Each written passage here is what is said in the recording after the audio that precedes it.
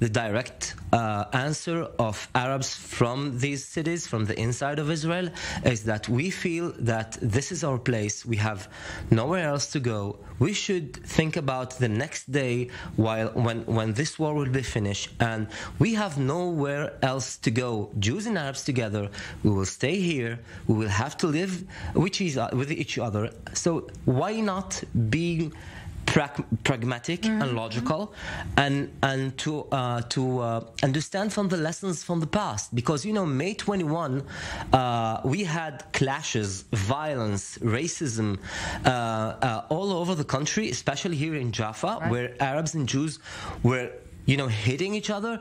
Lynch attempts were done, and this time we're doing all we can to prevent all these things and to stay the situation calm as much as possible. And this is one of the things that we are working on. Me and my colleagues are having an initiative which is called the Jewish Arab Partnership Guard, which is we are trying to work together, Jews and Arabs that lives in Jaffa specifically, but in Tel-Aviv-Jaffa in general, to keep each other's back, to secure our children and our houses and our synagogues and mosques and churches, and to speak that we are here to stay together and to see how can we help each other with no regards to our religion.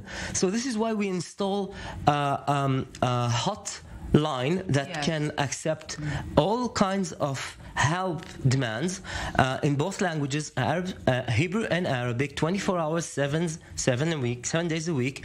And we are having more than 3,500 volunteers that are taking part with this initiative. Sure that this sense of security will be reassured from the people who are actually living together. Amir Badran, before we unfortunately need to wrap up, how do we make sure, are you optimistic? This is my question to you. Well, I want really to keep up and continue being optimistic, but I have to be realistic.